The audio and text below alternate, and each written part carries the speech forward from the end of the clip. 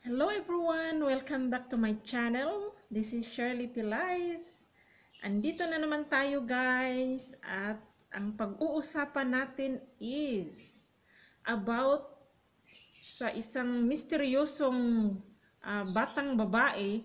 Mayroong nag-viral na picture guys sa social media about sa isang batang babae na lumapit kay Pope Francis habang nakasakay siya sa kanyang sasakyan. So, kung interesado kayo malaman kung sino ang batang ito, please keep on watching.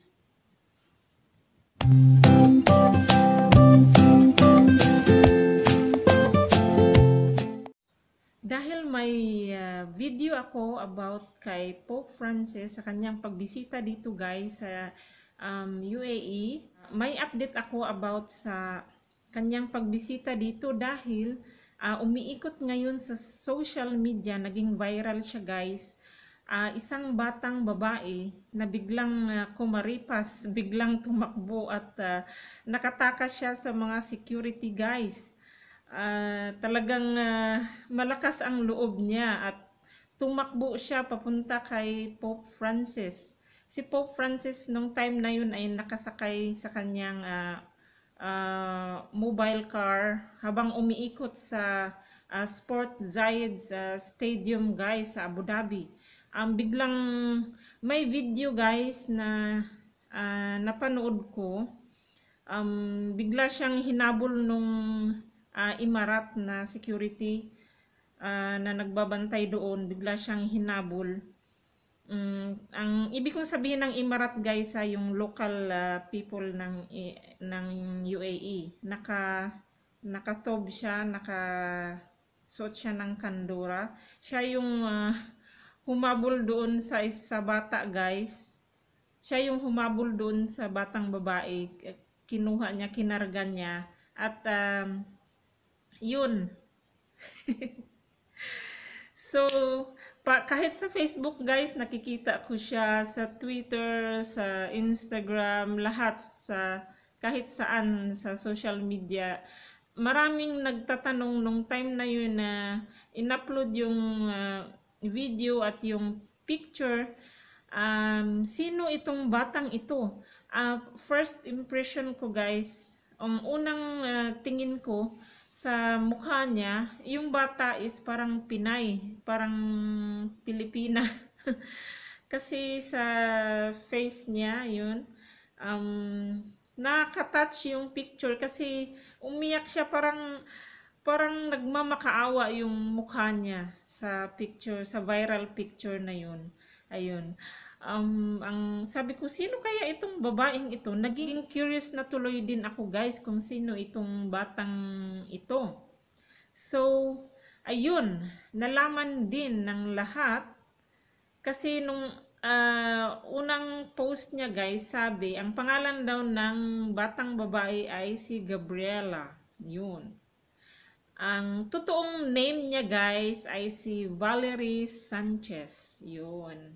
Isa siyang Colombian girl. Taga Colombia pala siya guys. At yung Gabriela na sinasabi nila na pangalan yun ng best friend niya. Na after nung tumakbo siya, nung lumapit si Valerie kay Pope Francis, sumunod din daw pala si Gabriela sumunod din pala si Gabriela doon, pumunta kay Pope Francis kasi parang naengganyo siya, yung best friend ko tumakbo, ako rin, yung ganon. Anong purpose? Bakit siya tumakbo guys? Bakit siya talagang nagpupumilit at makatakas doon sa security para makalapit lang kay Pope Francis? Ang rason guys, kaya siya talagang lumapit na gumawa ng paraan para makalapit lang kay Pope Francis para iabot yung sulat niya para mabasa ni Pope Francis. Ang laman ng papel na yun guys ay sabi niya doon daw, um, please pray for my family. Gusto niyang ipag-pray guys yung family niya kasi ang kwento sa kanyang buhay guys, nandito pala sila sa UAE ng magulang niya, ng lola niya. Pero yung tatay niya guys ay nakulong pala. Nasa kulungan guys since 2016 pa. So gusto niyang ipag-pray ni Pope Francis na sana makalabas na ang papa niya. Hindi nilagay sa news guys sa newspaper kung bakit nakulong. Siguro for privacy na lang para sa bata. Si Valerie pala guys ay 8 years old na. So, kailan lang ay nag-celebrate siya ng kanyang birthday at binisita niya ang papa niya sa kulungan at masaya naman sila doon guys dahil yung mga pulis ay may mga presents din, mga gifts para sa kanya. So, mahal na mahal ng bata ang kanyang tatay at ilang years na niya itong pinagpipray at dahil sa yung sa eagerness niya guys na makasama yung papa niya ay yun, gumawa siya ng paraan na yun na para isang paraan na talagang historical guys. Tumakbo siya kay Pope Francis para iparating lang kay papal yung yung sulat niya. And may isa din palang binigay yung best friend niya, si Gabriela, isang papel din guys. Ang nakalagay sa loob daw ay drawing ng papa niya at saka si Gabriela at saka si Valerie at papa din ni Gabriela, yun magkasama as family. And ang kinulay daw ni Gabriela doon ay kulay ng watawat ng Argentina kasi si Gabriela, yung best friend ni Valerie Sanchez, ay taga-Argentina. Yun. So, yun pala guys ang kwento sa likod ng viral picture na yun. So ngayon alam na natin na ang batang ito, ang misteryosong batang ito ay si Valerie Sanchez na 8 years old na taga Colombia. Yun. And in-interview guys si Pope Francis kung anong masasabi niya doon sa matapang na batang yun na lumapit sa kanya. Sabi ni Pope Francis guys na ito yung may sabi siya dito, this child is a future, sabi. This child is a future. Sabi ni Pope Francis, I like that. You have to have a courage to do that. Sabi niya sa interview. At nag-joke pa nga si Pope Francis guys. Sabi niya, ay humanda ang kanyang magiging asawa dahil isang matapang na batang babae ito.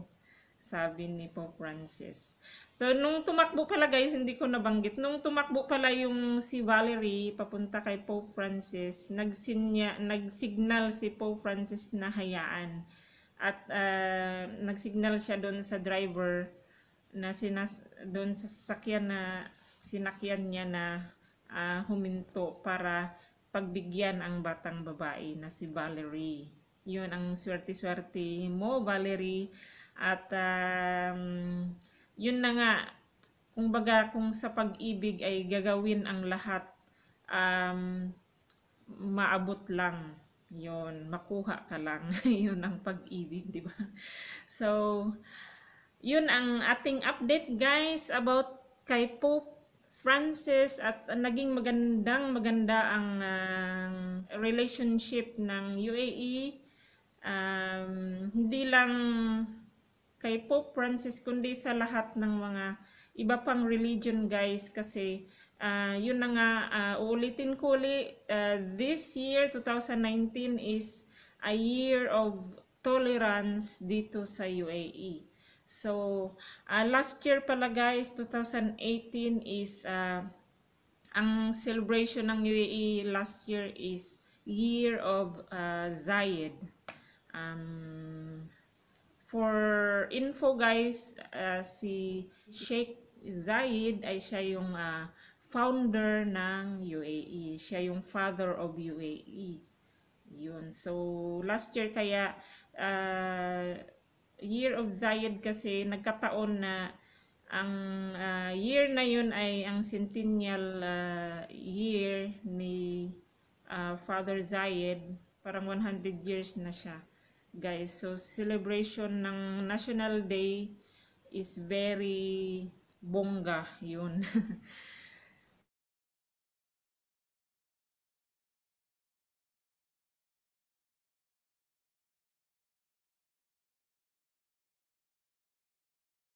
So, yun lang guys ang aking maisi-share sa inyo for today. Kung hindi pa kayo nakapag-subscribe sa aking channel, please subscribe na guys. Paki-click ang subscribe button and don't forget to click the bell also para every time na may new video ako ay ma-notify kayo.